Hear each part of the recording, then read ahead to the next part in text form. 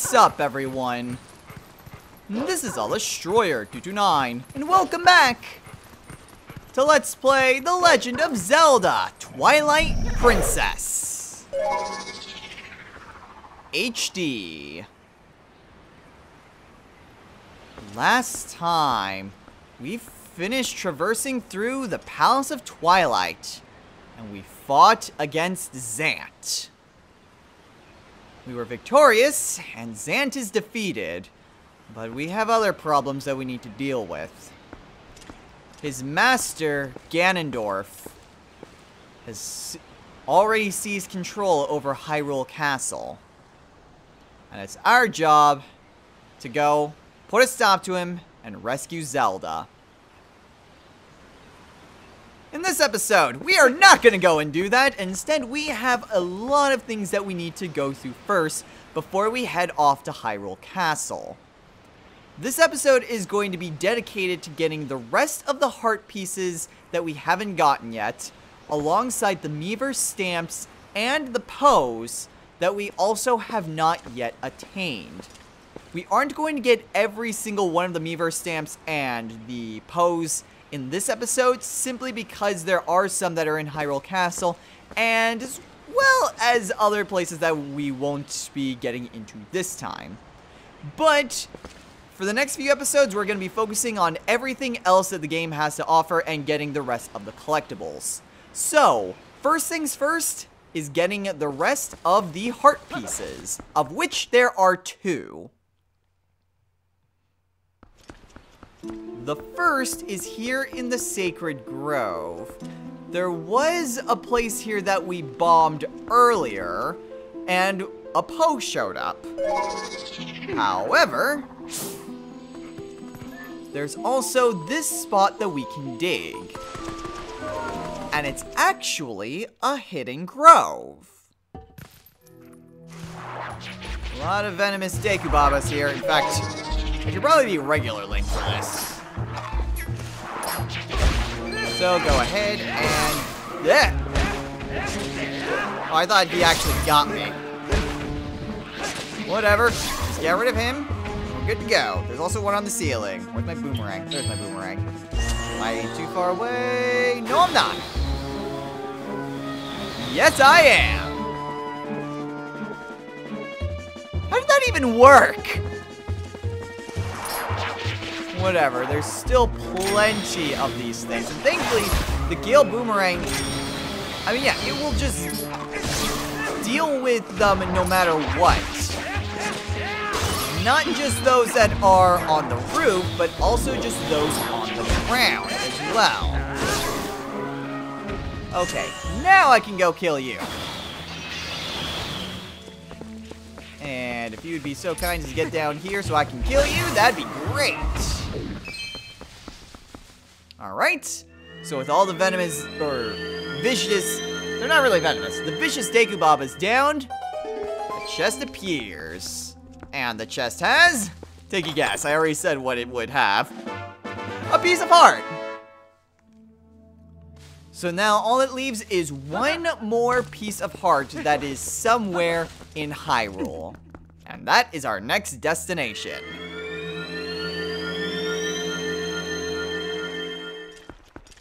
Our other heart piece is here at the spring at Lake Hylia. Now, I thought for sure that I'd gotten this one. But if we go over this way, there should be some sort of... aha! There was something that I missed. And over here we have a few mini chests, as well as some well, light spots. I guess they would be lanterns. So we go and light these with our lantern. And a magical chest of wonders appears. And in this chest is our final heart piece. I thought there was a heart piece here at the spring. I just don't know why I didn't see that that wasn't a door before. But there we go. That is the final heart piece, and now we have a full life meter, 20 hearts. And also in this room, we got 5 rupees and bombs. A few extra things, but those are the remaining heart pieces. So now it's time to steal us some souls. So our first destination for these Poe souls is right here at the Gerudo Desert. You can see that there's a bunch of skulls here over towards the northwest corner.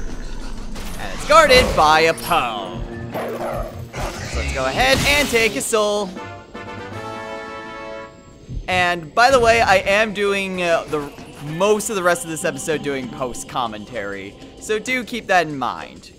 Now, there was that one Poe there, but you can see there's this digging spot by these 3 skulls. And a bunch of rocks that I try to proceed with bombs. That doesn't work. So yes, there are a few Poes that are situated here in this little area right here. And well, at least I got the soul. So yeah, so there are a few more Poes that are in this general area. So you're still gonna wanna come down here just for that. In addition, this grotto does have something else of worth for us. So if we blow up these rocks, you can see that there are some lights for us to light up. So we take our lantern, we light these torches, just go up here and light that.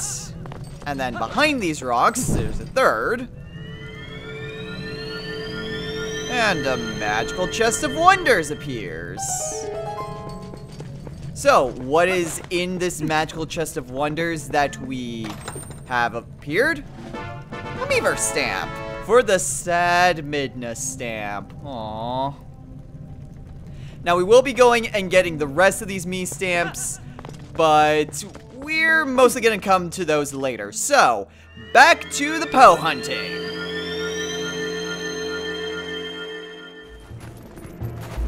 Our next spot takes us back here to where we last fought King Bulbin.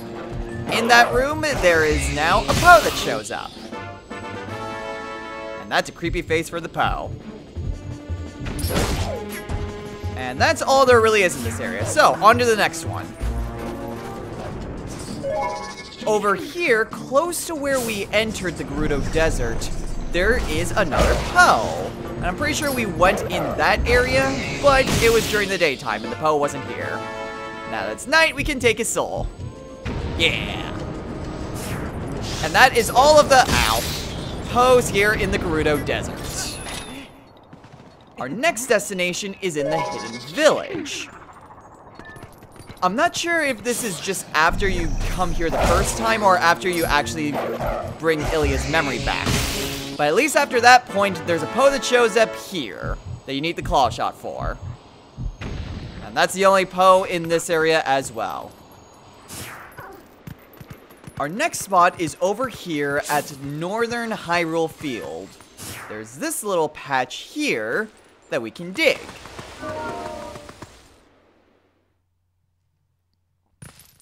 And here, there are 2 more Poes, as well as a ton of Dekubabas. Ow. So yeah, just a couple more Poes for us to take care of. Thankfully, this is not gonna end well for anyone. And yet it does. It ends pretty well for us. So yeah, gotta avoid the Dekubabas a little bit, and then take the Poe Soul. Now, unfortunately, there's nothing else here. I actually took out the rest of the Dekubabas, but there's nothing that spawns for getting rid of them. The next destination is here at East Hyrule Field, close to Lake Hylia. We came here before because there was a spot that we could dig. But if we wait until nighttime, Poe shows up. So there's another Poe here that we just simply missed just because we didn't come here at the right time of day. But we got it now.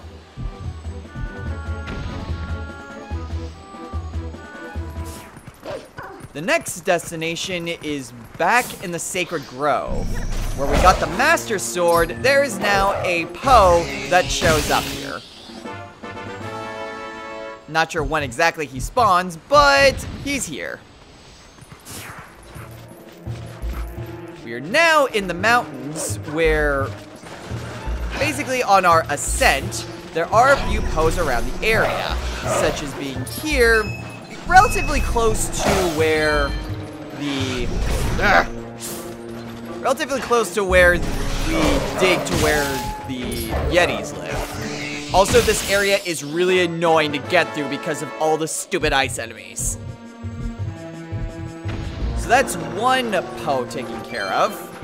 And normally I transition to the next one, but the next Poe is actually within sight. Just jumping off the cliff and getting past these, see, that's why, one of the many reasons why I don't like ice wolves. That being another one. But yes, there's another Poe right by this area where we can dig.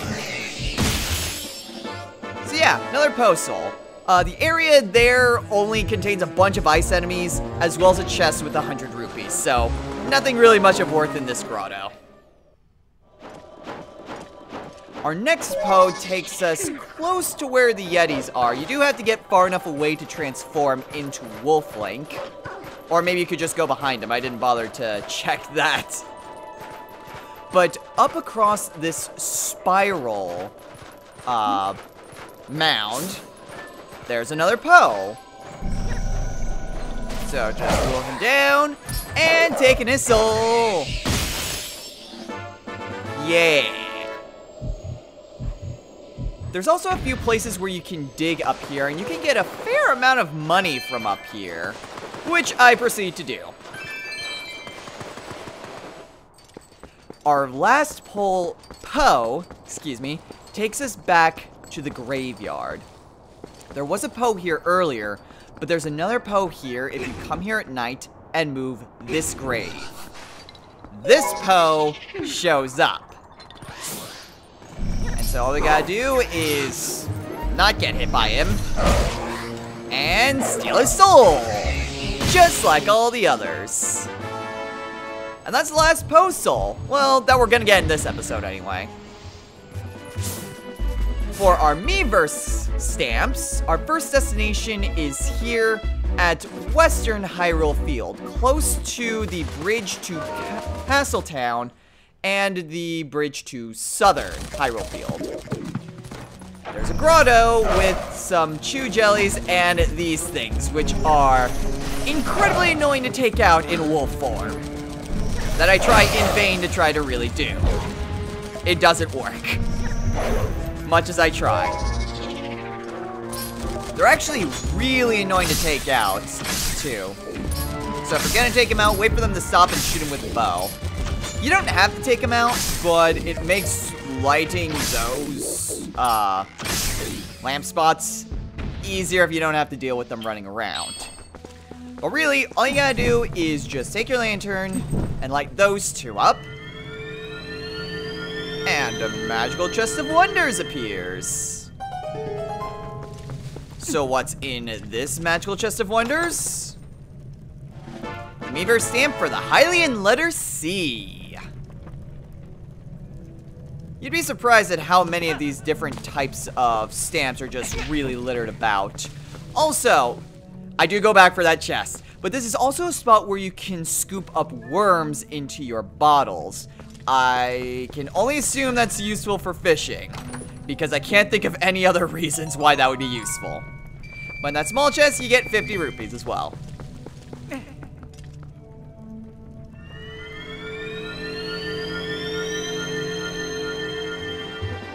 Our next spot takes us back to Northern Hyrule Field. Way over here, behind these grates, is a chest. And this chest contains the Miiverse stamp for the Hylian letter F. kind of out of the way, but still a place that you should keep in mind. Still in Northern Hyrule Field, there is a spot where we can dig and access a grotto. In this one, there are a bunch of chew jellies. Mostly red, blue, and purple, though I imagine rare chews could also conceivably show up. You don't have to take out these chew jellies. I do. I noticed the chest, but I still do it anyway. Just in case something else could have shown up, but I kind of doubt it. But the most important thing here is the chest, which contains the Miiverse stamp for the Hylian letter I. And some more chews if you really want them. Still in Northern Hyrule Field, at the northern end of it, where close to the stream where you come from Zora's Domain, or maybe it's just Upper Zora's River, but there is another grotto. This one filled with Skulltulas. Now this is one where it's pretty obvious what you need to do, but is a lot easier just to take out the Skulltulas first. Because there's quite a few places where you are going to need to use the lantern. But with so many Skulltulas, it can be kind of annoying to try to light up all the spots if you're having to deal with half a dozen Skulltulas chasing after you. So yeah, I take out most of the Skulltulas, at least the ones in these two sections. I don't bother with the third section. Really, all you have to do is light up those two spots, like this one over here, and yet another magical chest of wonders appears. So what's our reward for this one? If I can get around this stupid edge. The Miiverse stamp for the Hylian letter P. So now let's try to go to someplace new. Over at the Gerudo Desert, not far from the Gerudo Mesa, there is this pea hat that you can claw shot to. It's also annoying because it goes really slow and there are like sandworms that are buried that will constantly chase after you. But you claw shot to the pea hat, go over here to this chest, and it contains the Miiverse stamp for the Hylian letter R. And Link's really obsessed about that pea hat. Well, anyway, over here in Lake Hylia, right by the cave where we had to bomb all those sections, there's actually a grotto right outside of that cave with a bunch of aquatic enemies that shoot rocks at us. Yeah, you're definitely going to want to use the bow for this one, since this is one where you have to go and kill all the enemies. Those are at least easy enough to take out, but there are some that are just kind of far away, though you could conceivably just swim to the other side to get their attention. I figured it would just simply be easier just to do manual targeting. Of course, manual targeting in water is not the best of ideas, but hey, it works. And by taking out all those dangerous fish, we spawn a magical chest of wonders. So, what is the Miiverse stamp for this section? It's the Miiverse stamp for the Hylian letter S. Now let's get out of here before those hornets chase after us. Back over at the Sacred Grove, the first time where we fought Skull Kid, there's this section where we can use the spinner to grind over. This area actually has a lot of secrets in it. But over here is a chest. And inside this chest is the Miiverse stamp for the Hylian letter X. So yeah, it's very interesting that there's so many things just in this one room.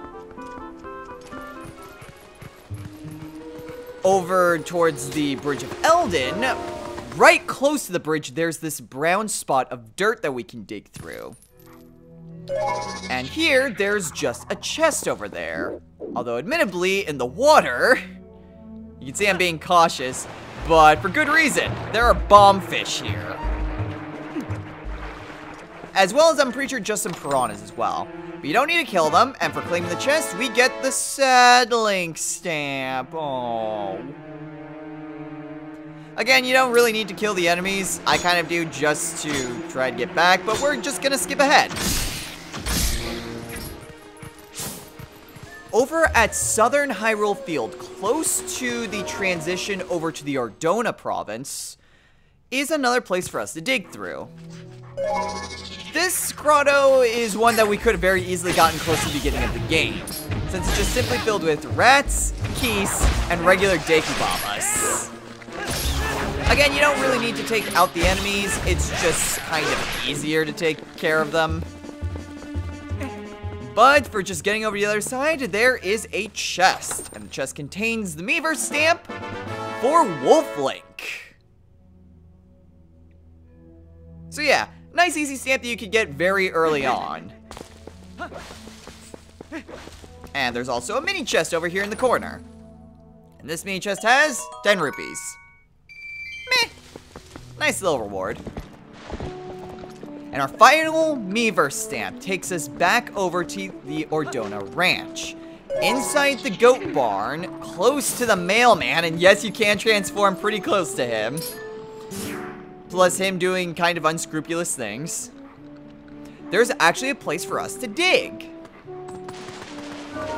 Which is kind of surprising because it's in the middle of a barn, but whatever. This barn actually hides out. It hides a grotto filled with rats, keys, and I'm pretty sure, yeah, a couple chew jellies as well. But you don't need to take out the enemies. Also, a crap ton of pots. Holy crap, there's a lot of pots here. But this is another one of those grottos where all you have to do is just light up all these spots. And a magical chest of wonders appears. So, what is this last Miiverse stamp?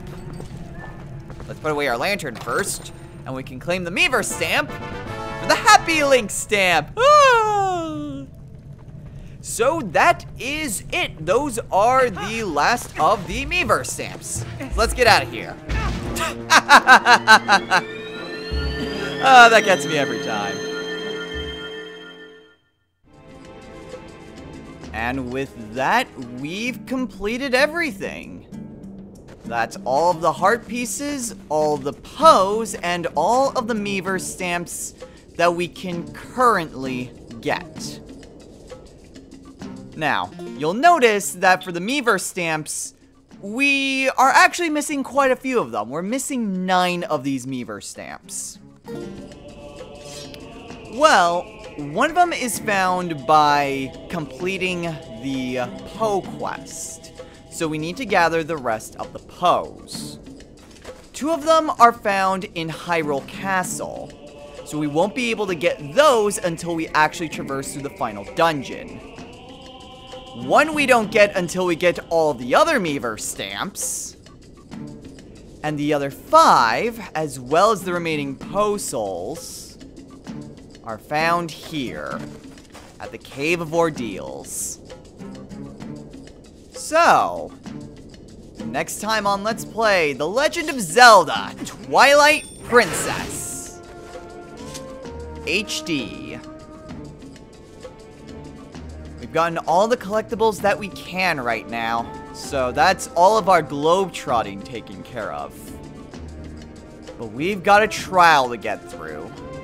2 of them, in fact.